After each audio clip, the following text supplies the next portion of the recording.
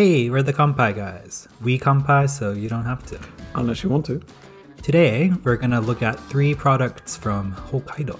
Yeah, we're going up to tater country. Taters, Tater country. potatoes, boil them, mash them, stick them in a stew. Chips them, butter them. Throw them. Sure.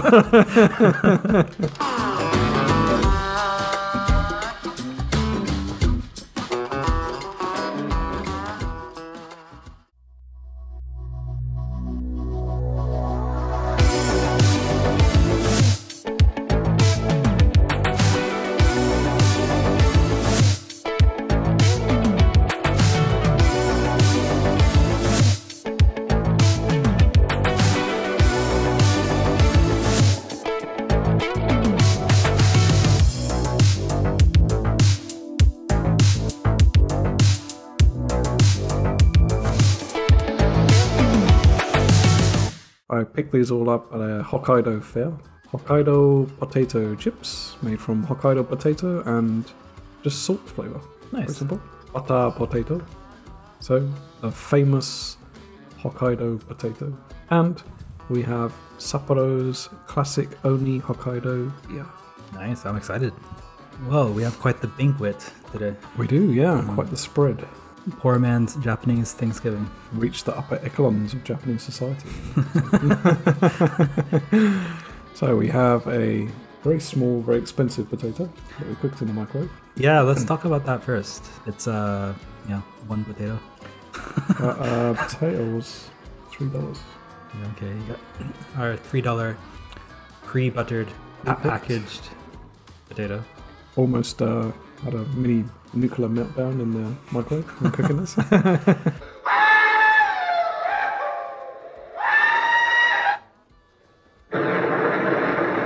As you saw before, it comes in this plastic.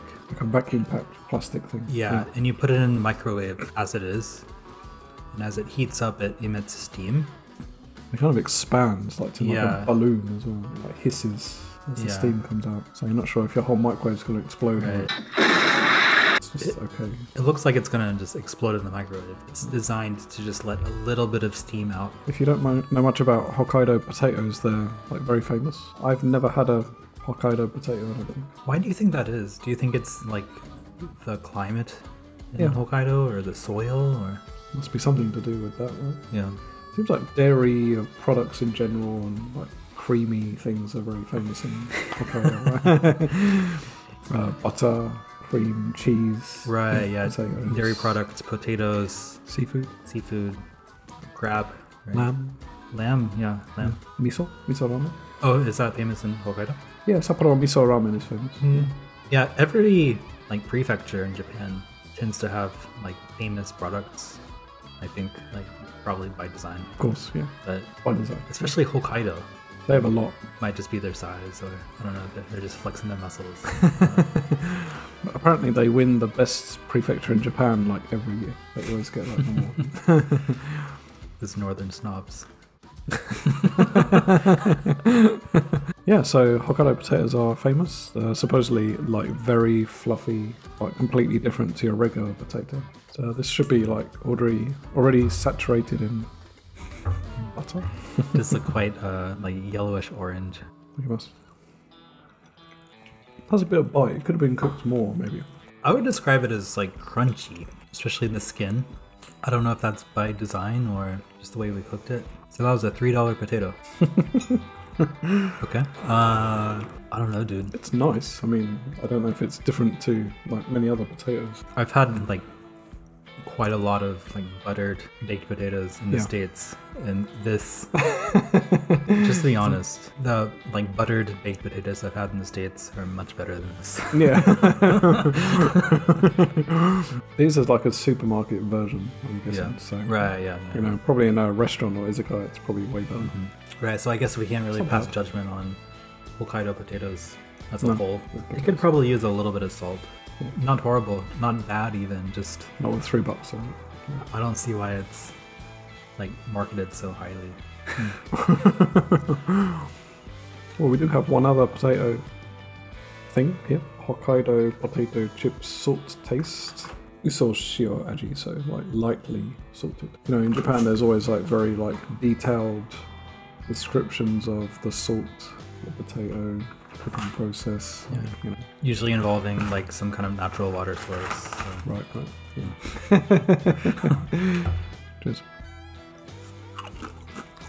Yeah, these are very, very lightly salted. Something like this would never even exist in the US. With salt, Americans go like all or nothing. I think before on the show we talked about the very old English potato chip, and I mentioned it has like a salt sachet on the pack. I mean, you have to pour the salt in yourself and mix it around. This tastes like that before you add the salt. I gotta say, these taste quite fresh. It tastes like natural potato.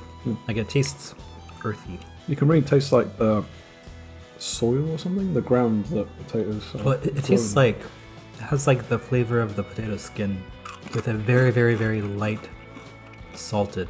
They're not very greasy, they're not very oily. No, you can like taste they've been cooked in like some pretty high quality oil or something. Yeah.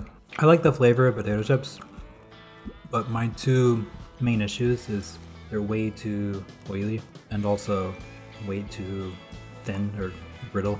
These are, I think they're not thin. very oily at all. They're thin but not brittle.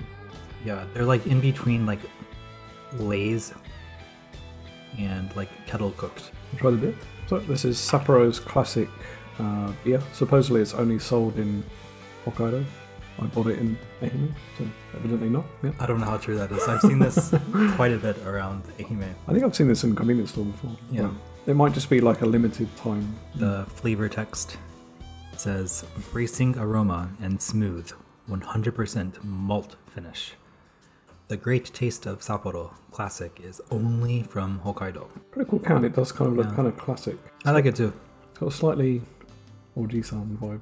This can. Got an Oji-san vibe, but also like some vintage class to it. It looks very classy. It says since 1985, so I'm assuming they started this line in the mid-80s. Yeah, the beer is older, right? Kanpai. It's slightly different to the black label. Yeah. To me. Obviously, the black label is much more popular than this one. That's the national brand, right? So. Yeah. So this one I think is actually older than the black label. But then the black label came out and like exploded. Oh, so is this like the Maru F of Sapporo or something? I'd imagine so, yeah. Recently we did It's like Asahi Maru F and now you have Super Dry. probably like our parents' generation. So it's actually the Oji-san Sapporo. Yeah.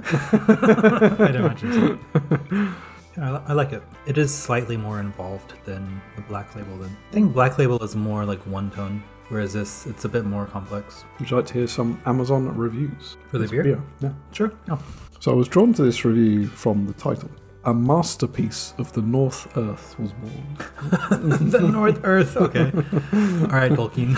One ring to rule them all. That's exactly what I was thinking. It is a beer that is limited to Hokkaido, so you must drink when you travel to Hokkaido. False. Yeah, I did not buy it in Hokkaido. Yeah. Obviously. The taste will be divided due to a slight aroma habit. People's opinions might be divided based on their aroma preferences. You have studied Janglish well, Obi-Wan. We're just really good at knowing what random vocabulary Japanese people. I've been teaching English for a while. Too long, maybe. The good taste is a gem. You can drink without getting tired of the rich bitterness. Is it about halfway between the sharp taste of super dryish and the rich of the shrimp? The shrimp? Ebisu. Maybe.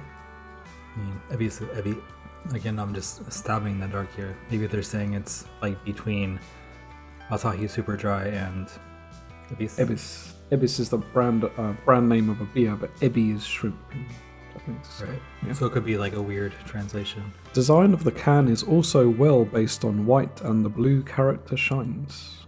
I agree. Like, Yeah. the blue does really like stand out. I just picture this can sitting on like a luxury yacht in the 1980s. Yeah.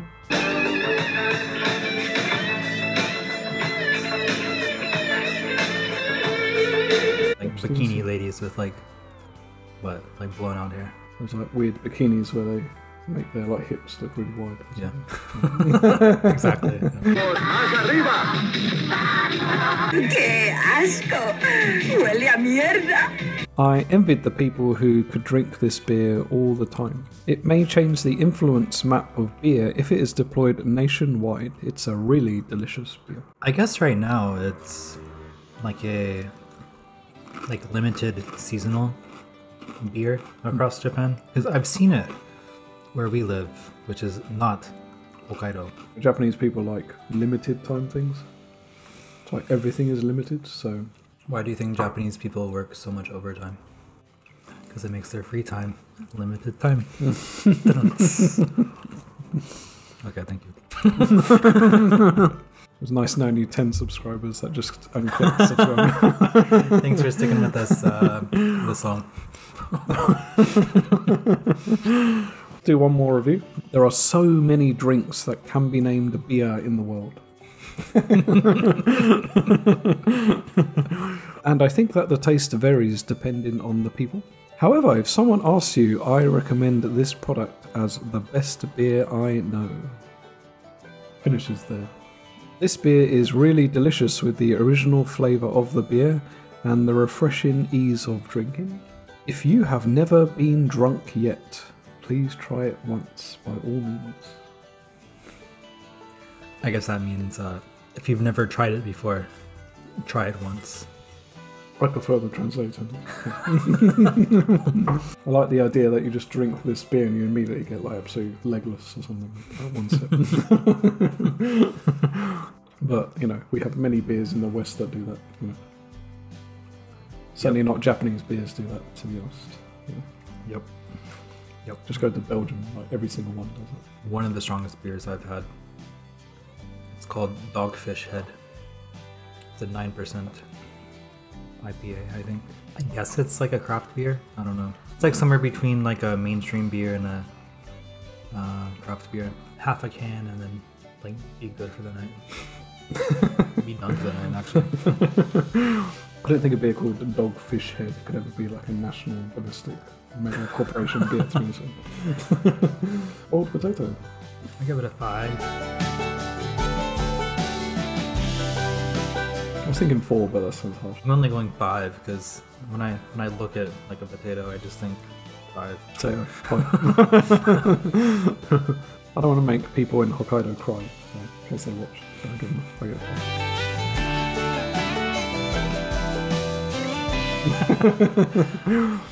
That was some old farmer, just like a tear dribbling down his cheek. Also, I'm not going to judge all Hokkaido potatoes on that potato. Going to Hokkaido, going to get me a real potato. Exactly. Yeah. Just walk on someone's farm and just stick your hand in the soil and pull it out. The chips? Chips in the realm of potato chips. 7.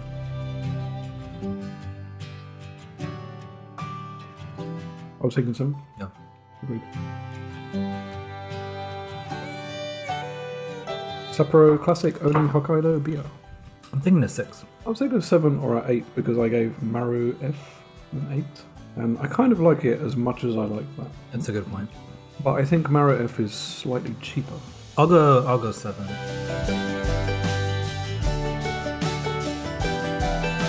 both 80s beers as well. Yeah. It doesn't have the dodgy like hotel logo on the top. The can is quite cool. I'll go 7. Well done, Hokkaido. Nice. Thank you very much, Hokkaido. I've never been inside of you before, but maybe one day. I've never been inside of you either, so, but you know, there's always time. When you do go to Hokkaido, let's finish on a little question for us and our viewers. Okay. What's the thing you most want to try? Food or drink? Most want to try? Dude, cheese. Any kind of cheese. Cheese. Yeah. I'm a huge dairy person. I especially love cheese. I'm not going to because it costs like a fucking crazy amount of money. Snow crab, I guess. Okay, yeah.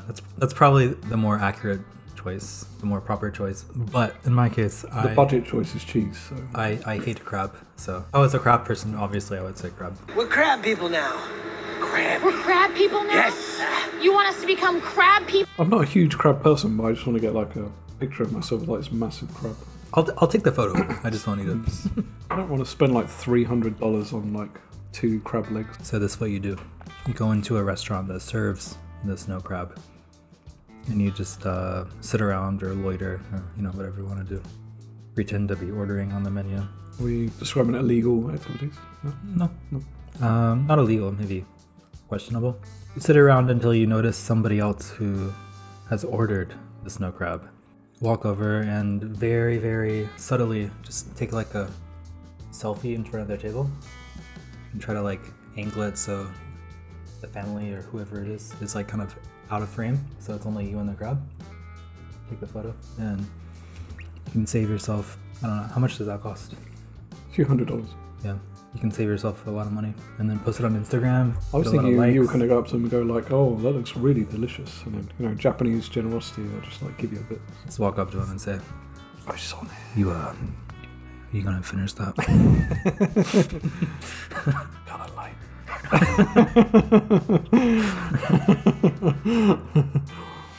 I thought you were going to say like, do like the Marty McFly thing. What the hell is that? What's that over there? That would be illegal. In my country, it's expected to take other people's food. I heard you can get this like this length piece of like pastry like filled with cheese or like pizza dough that they like deep fry and just eat in the street. Whoa, dude, that sounds like the Pizza Hut stuffed crust pizza. Yeah. Crust. Like that. Yeah, but just like there's like a spear or something. Sounds awesome. Thanks for watching our Hokkaido video. If you would like to go to Hokkaido, what would you like to try? Seafood, cheese, potatoes? If you like this video, please give us a like. If you're new to the channel, please consider subscribing. And please hit the bell notification icon for updates when we go live or post new videos. And as always, thank you very much, and we'll see you next time.